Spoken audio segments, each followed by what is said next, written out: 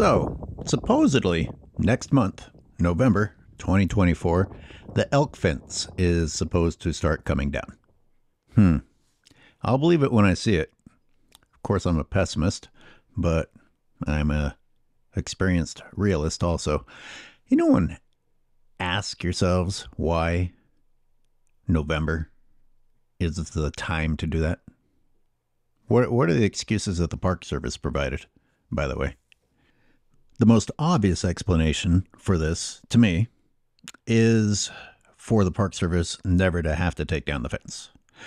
Because Trumpty Dumpty will be back in office, and we all know who supports Trumpty Dumpty, the ranchers, other planet killers like Trump himself.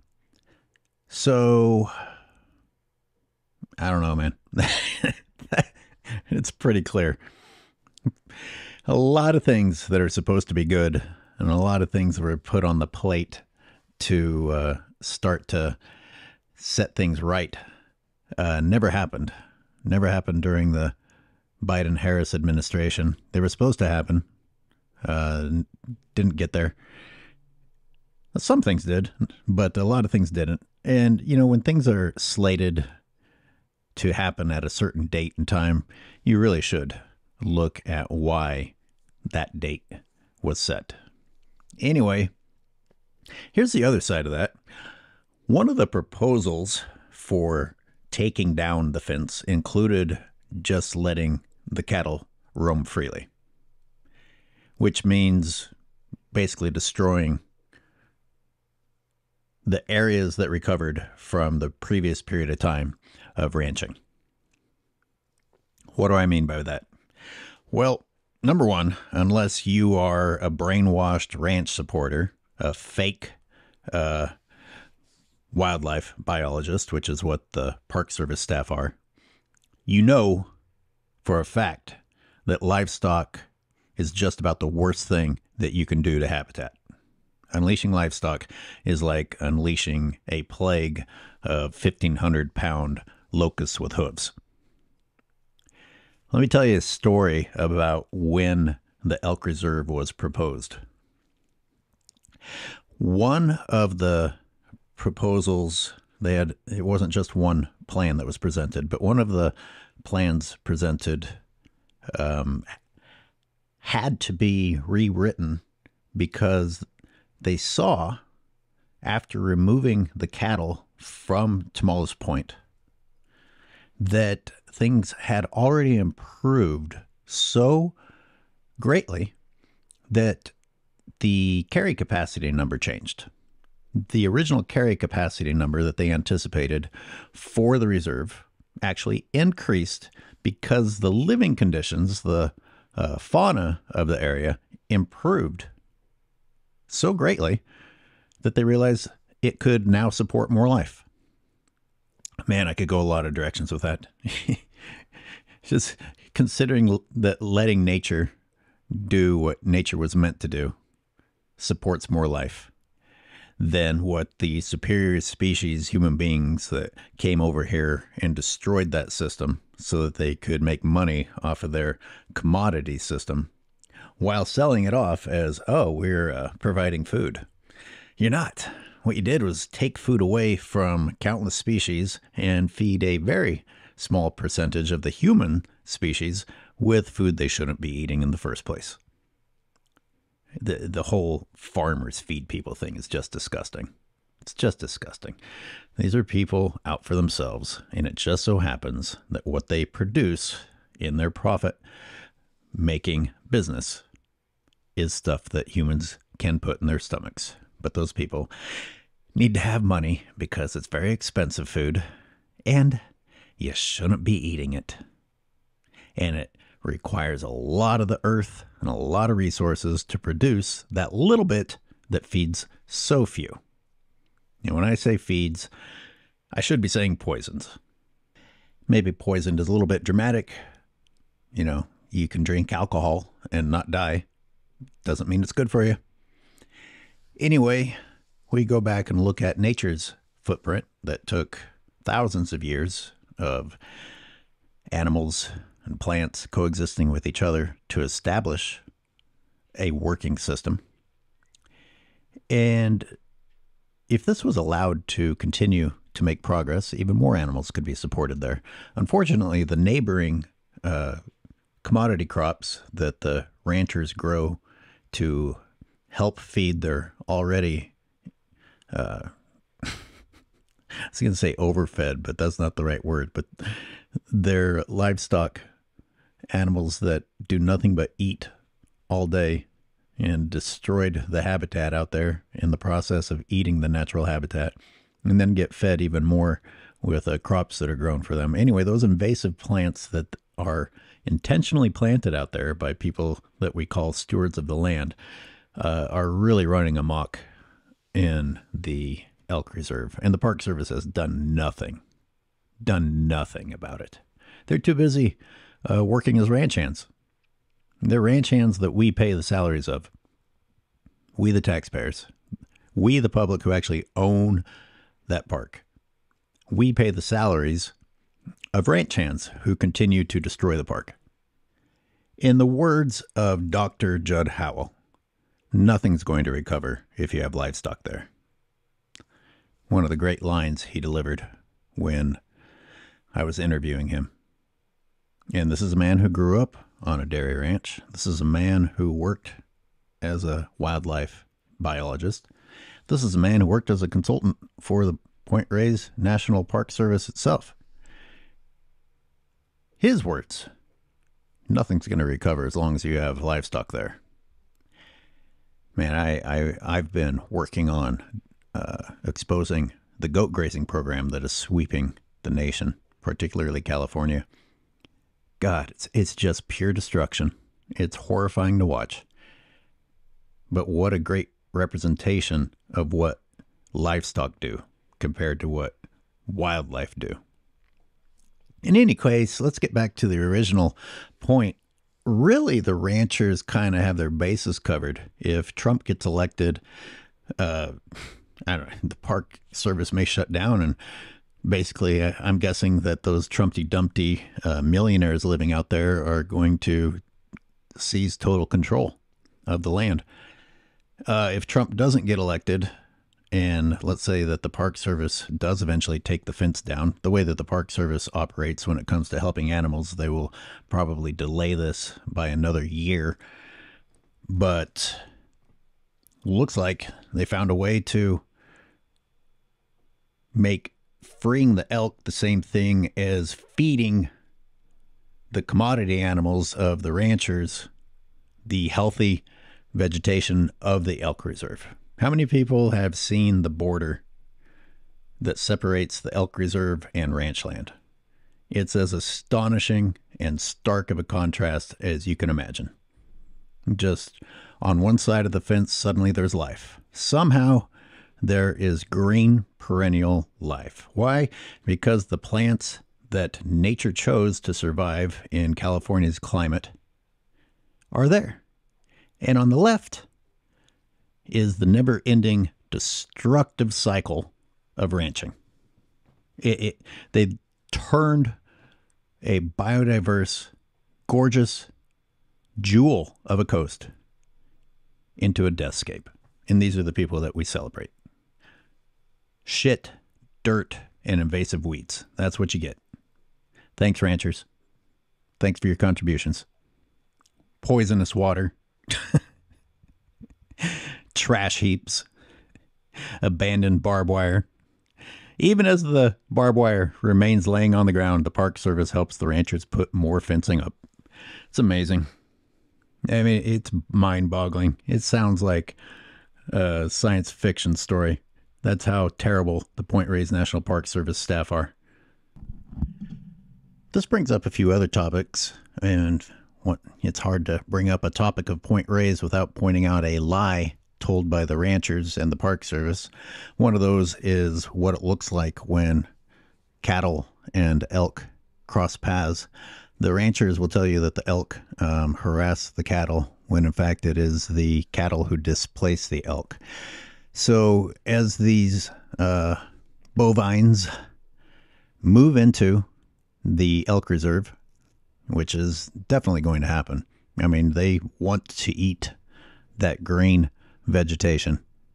They get a little bit sick of the invasive weeds and thistles that the ranchers have caused to take over the ranch land. And unfortunately, the way that livestock eat, which if you trace this back to California's history, explains why a gorgeous land that provided for a myriad of species was brought to its knees when livestock were introduced. Why could California support so many animals until livestock were introduced? It's the wrong animal. You know, even if I didn't break down the explanation, the evidence is overwhelming. You clearly brought in the wrong species. If, in fact, you wanted the working system to continue, which these people didn't. They didn't give a shit. They did not care at all about the working system or the health of the land. European contact meant driving out the existing human beings, slaughtering the wildlife, chopping down the forests, feeding the vegetation that supported all the other life there to their commodity animals. And in a blink of an eye, it was over with. Thank you, ranchers, stewards of the land, people of the earth. It's so absurd. It's the exact opposite of the truth. Oh, man. It's hard not to spiral down a lot of different negative topics when it comes to the lies of ranching. Anyway, so the cattle will basically take over, and they will drive elk out of established areas. You know, the elk have little territories that the subherds have set up. Well, throw all that out the window. Throw all that out the window, because commodity animals don't have any sense of such things. They don't behave like wildlife. They don't have any of the thinkings of wildlife. Whatever ancestry can be traced back to wildlife is long, long, long gone. They look like tanks with hooves that just march forward and destroy everything in their path, including the small critters under their feet, driving away big critters that might be in front of them, and either trampling or consuming the plants in front of them. This is what will happen to the elk reserve if this ridiculous proposal that says, oh, we're just going to let, whatever happens, happen, take the fence down and give free range to the cattle. You understand that that is actually helping the ranchers. And I guarantee you the ranchers will shoot the elk when they have the opportunities to do it when no one's looking. So these elk are going to start roaming out of the area that they've been imprisoned in for so long, and will wander onto the lands of people who repeatedly call for the removal and or killing of those animals. And you think that these violent pieces of Trump trash that stockpile guns aren't going to shoot some of these elk? Basically, the cattle are going to take over. The elk population, despite their new freedom, will go down, and the habitat that the elk had will be destroyed. The same way that California was destroyed when these people arrived with their proud, traditional way of life so long ago. Come on, people, wake up. Wake up. The Park Service is in the pockets of the ranchers. They are finding ways to make this benefit the ranchers. They have no interest in helping the wildlife. I almost forgot one of the most important parts of this. How many people were even aware that cattle have already gotten into the elk reserve? Yes, illegally, unintentionally, but it's happened. And they've gotten into other areas that they're not supposed to be in numerous times.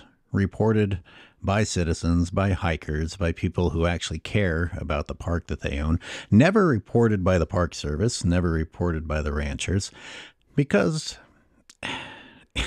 it benefits the ranchers, feeding their livestock what nature has worked so hard to grow and that livestock destroy overnight.